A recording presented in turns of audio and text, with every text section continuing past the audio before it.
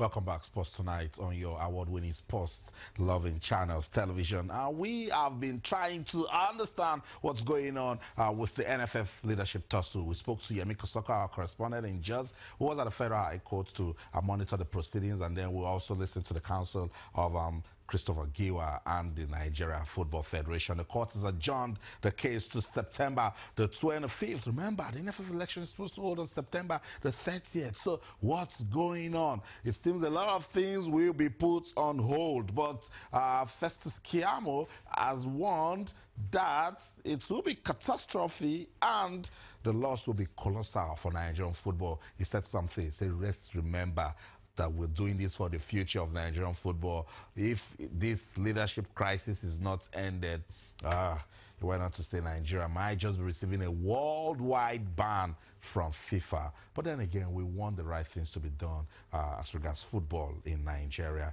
And if you're wondering, is it only football that we have crisis? No. In the Nigeria Basketball Federation, there are two presidents. Yes, two presidents in the Nigeria Basketball Federation. In the Athletics Federation of Nigeria, there's been crisis here and there, conflict between the president and, of course, the vice president. Remember, the vice president has been speaking for so long because of what the Ministry of Youth and Sports put on him that talks about him being involved in doping scandals. Where we're waiting for the panel report. It should come out this week, and then we'll find out what's going on with Olamide George and his place, his position in the Athletics Federation of Nigeria. Sunday Adeleye is another key player in the Athletics Federation of Nigeria. He is the athletes representative and also the technical director of the Athletics Federation of Nigeria. At the weekend, the 2018 Nigeria Track and Field Championship came to an abrupt end on Sunday morning when athletes protested. They protested against Sunday Adeleye and his stay as a representative of athletes in the board. They said Sunday Adeleye isn't represented there properly, and so they went on to protest, and then that competition came to an abrupt end. This is the first time in over 60 years that the competition has been holding, that it will be disrupted. The athletes said that no, that Sunday isn't representing them properly. And so with that now, we're wondering if we cannot have the tryouts that will give us athletes that will compete at the upcoming African Athletics Championships. It's just next month in Asaba. Then how are we going to get the athletes? How are we going to get quality athletes to represent the country? Let's go to Ijebu. Charles Hima is the assistant athletes representative in the Athletics Federation of Nigeria and the Board of Athletics Federation of Nigeria. Joins us now live on the program. Charles, good to have you on Sports Tonight. Hello, Charles. Hello, good evening. Okay, I'm just trying to understand this protest by the athletes. What really went down at the Athletics Track and Field Championship in Abuja on Sunday? What happened? Actually, it started when I was being arrested. I was being arrested for no purpose, for no reason. Actually, I was being framed by what happened at Ozoro earlier on, that's 2 weeks ago.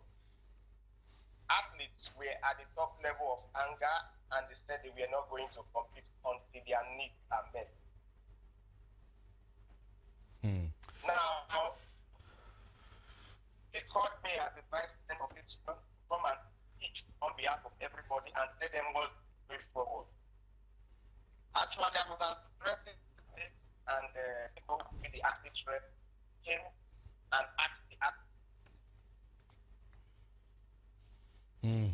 So we're struggling with that connection to get the assistant athletes representative, Charles Hima, to give us his own view as regards what's going on. But basically, the athletes protested and then stopped the track and field championship in Abuja on Sunday because they said they do not want Sunday Adeleye, who is the athletes representative and the technical director of the Athletics Federation of Nigeria. They said they don't want Sunday Adeleye to represent them in the board anymore. But Cosmos, from the moment this board came in, it wasn't even up to a month we started hearing of rancor, of disagreements right there in the board. Yes, certainly. Of course, one of the sports federations that have been having issues has been the Athletic Federation of Nigeria. And as you said, they came in on board, and just over a month, you started having issues. I think at that time, close to it was the World Athletic Championship in London. Yeah. And there were issues. By the way, we went there and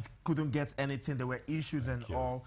Now, concerning the issue, I mean, I heard about it, and I was able to talk to one or two of the athletes, and of course they're saying several things. But then, you know, in journalism, we have to balance it. So I was able to get to Sunday Adele yesterday, and he told me that basically there are some sort of how would I say, conspiracy theories against him going around. And one of the reasons for this protest was the fact that the championship was open to everybody, all comers. And they had over 600 athletes, you know, there. And of course, in the letter that they sent to the state federations, they were told that these athletes would take care of themselves. Now, they came and they were protesting because of low welfare and all that. And, you know, I had to ask him, I said, okay, fine. If the local people are protesting, the international athletes as well, I mean, the foreign-based athletes, we are also protesting. What happened as well? And it looks as if some of these people were, according to him, you know, were siding with these ones. It seems there's some sort of things going on against him and all that. But whether it is right or the athletes are right, it is a very simple thing. Yeah. In less than 3 weeks, there is an African Athletic Championship holding in Nigeria in Asaba. South Africa is ready. That's right. Kenya is ready. They're already training. Ready. They're already training. And Nigeria, the host. Yeah. Nigeria, the host, have not even gotten a team. So it's a problem of leadership. Yes, that's what it is. Big time problem of leadership. You come from what is happening in football, and then you land in athletics, and then you take a walk to basketball. You find out that it's still leadership. Everything rises and falls on leadership.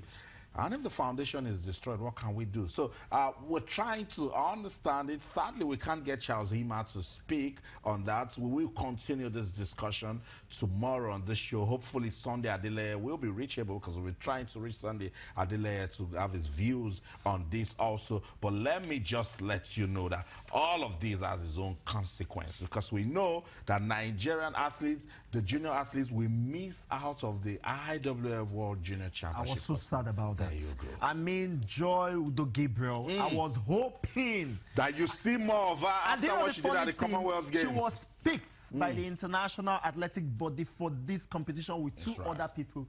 I was so sad. I mean, fine, the age-long problem of procuring visas and the itches and everything. We were supposed to go on Friday. Competition started today. It is so sad that they couldn't go.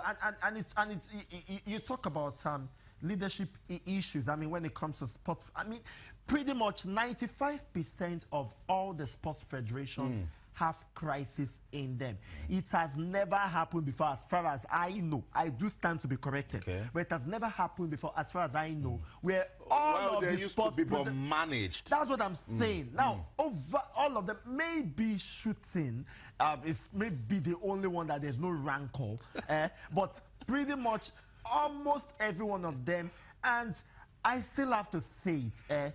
It has to show that, see, it's a leadership thing, and it has to start from the top. It has to start from the sports minister.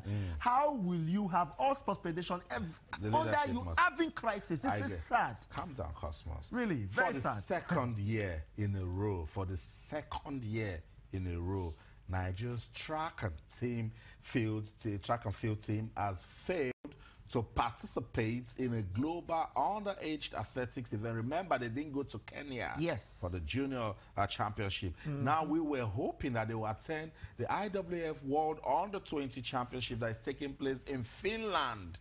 That's not happening. Remember, I told you everything rises and falls on leadership. Now, according to the Secretary General of the Athletics Federation of Nigeria, his name is Amici Akawo, he says Nigeria's inability to make the trip to Finland was due to visa issues. This competition has a date. From the start of the year, if you go to the IWF calendar, this competition has a date. So why are we just, you know, we try to understand why you're trying to solve a problem. You must identify it first, and that's what we're trying to do. Identify the problem. That they were not granted entry visas into Finland. What was the logistics like? Who were the persons in charge of applying for the visas for the athletes? Very sad. Very sad. Annoyingly sad. Annoyingly sad. And I don't know why we keep having these issues every time. I mean, the young shall grow. Leaders of tomorrow. I know that. It's been that since when I was so young. But these are 3 young people, and it would have been a good preparation for Let me tell you, Enoch Adeboye had a fantastic outing at the Commonwealth Games in Gold Coast, Australia. And his home base. This is an opportunity to see him again. And his home based. Thank you. His home based. Joy Udo Gabriel. His home based. Fantastic. She's home based. She's home based also. We were hoping to see more of them. Now, when you don't put a process in place for continuity, for athletes to consolidate on their efforts, now somebody will jump up somewhere and they will go for a big launch and say they can't even win. Why you didn't do anything and that is something that we should talk about. Speaking with Sunday Adelaide yesterday, he even said that some international professionals will come to Nigeria, they can't even make the numbers of time that probably somebody like Enoch Adegoke beating them. Now you have an international competition where these people will be exposed. And they can't go because of one issue or the other.